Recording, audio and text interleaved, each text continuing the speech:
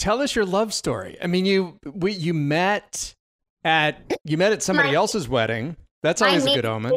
Okay, so he was formerly in a country band. He lives in Nashville. He plays with many great artists. He's a guitarist. He was formerly in a band formerly known as Back Road Anthem, and they were hired by my niece to play at her wedding. Not me, them.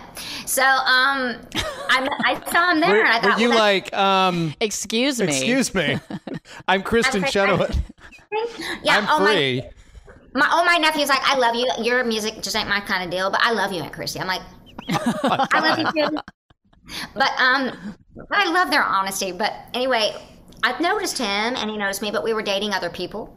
And then the next summer, my nephew gets married and hires the same band.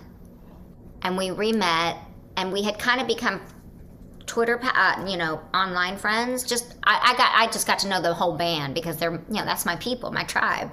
And we became friends, and so by the time we met at that second wedding is when sparks flew. My dad was there. Yeah, and I was like, Dad, if you could leave. Here. All the time. He just appeared. And I'm just like, you're killing my mojo, Dad. Like, get out, Anyway, it's been, how long has it been? 3 years? August 3rd, 2018. August 3rd, 2018. And we went to the Waffle. I love that he God. gives you the exact date. I know. Oh, he knows. He remembers everything. I'm the one. Think of me as the male, okay, or the one that doesn't remember dates. How should I say it? He remembers everything.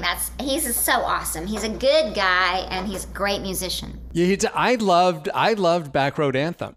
I thought that, I love his music, and I know that he's one of the he's big guitarists in Nashville. Where are you guys gonna live?